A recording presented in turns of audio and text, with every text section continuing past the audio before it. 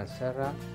I'm a research professor at the Institute of Chemical Technology in Valencia in Spain, and my focus of work is on catalysis and electrochemical devices and carbon capture and utilization.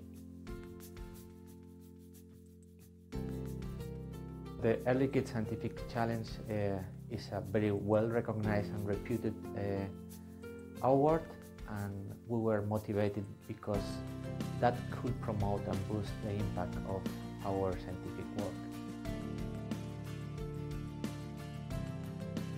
Our solution is based on a system that enables to transform in a very efficient way the molecules of methane, that is from biogas or natural gas, into purified hydrogen that is also compressed in situ with a very high energy efficiency, and the CO2 is captured in the same process in the same membrane system.